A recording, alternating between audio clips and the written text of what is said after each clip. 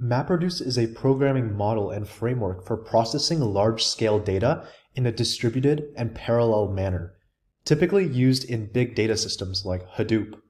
It allows for processing vast amounts of data by splitting tasks across multiple machines, handling large datasets that would not fit on a single machine. So what does MapReduce do? At its core, MapReduce is designed to break down a computational task into two distinct phases: map and reduce. It allows a program to process huge datasets by distributing computations across a cluster of computers. In the map phase, there is input splitting. The input dataset, typically stored in a distributed file system like HDFS or Hadoop distributed file system, is split into fixed size chunks, typically 128 megabytes or 64 megabytes in Hadoop. These chunks are sent to different nodes in the cluster. The system assigns these chunks to mappers or worker nodes, which process each chunk independently. There is a mapping function that the programmer defines, which processes the raw data chunk. This function takes input in the form of key-value pairs. For example, in the case of a word count problem, the input might be a line from a text file, where the key equals the line number and the value equals the line content. The mapper function processes each line and emits key-value pairs. For example, word maps to 1. The output from this step is a collection of intermediate key-value pairs. These key-value pairs are then locally written on the node running the mapper until all input chunks have been processed. This is intermediate storage.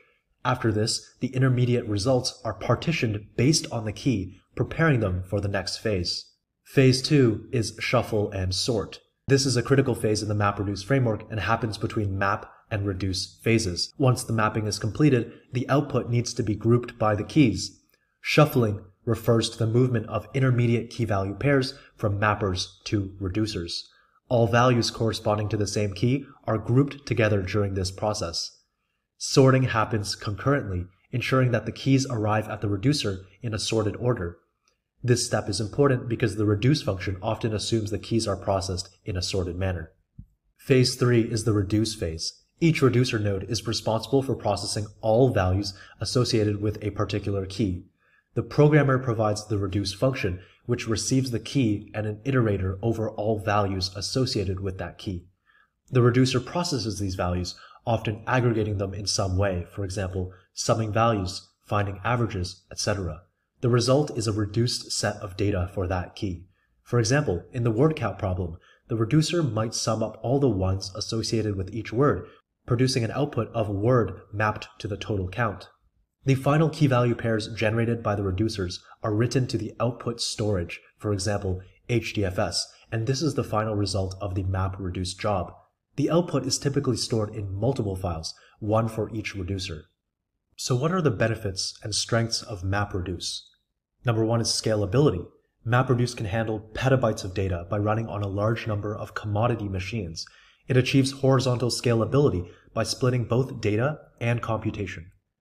Number 2 is fault tolerance. Hadoop's MapReduce provides built-in fault tolerance by replicating input data across multiple nodes and re-executing failed tasks automatically.